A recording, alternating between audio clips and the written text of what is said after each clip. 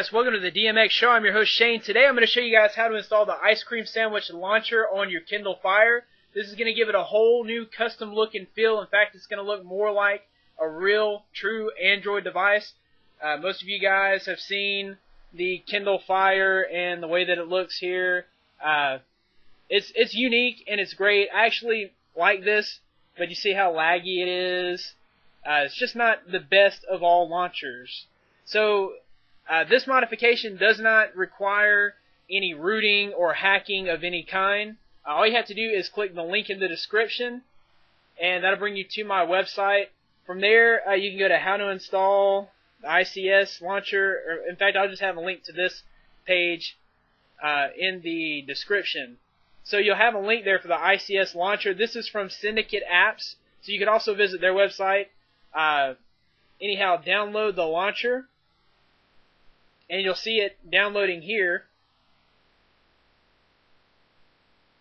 And this is really simple, really easy, and it's a great way to give yourself a custom look and feel.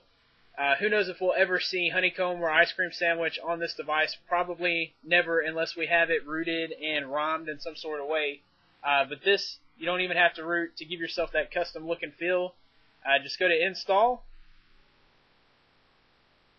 And once it's installed, you'll just click on your home button and use by default, select the ice cream sandwich, and there you have it. Now you have the ice cream sandwich launcher. You can come in here and give yourself the ice cream sandwich wallpaper, which comes with that as well. There's even like a honeycomb style wallpaper.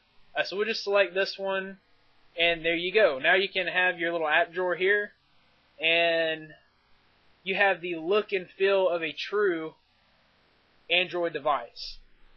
And that was super easy. So guys, check out droidmodderx.com for all the latest in ROMs, mods, and hacks for your Android device. You can follow me on Twitter at droidmodderx with an E, not a 3, and be sure to subscribe to the channel. Thanks, guys.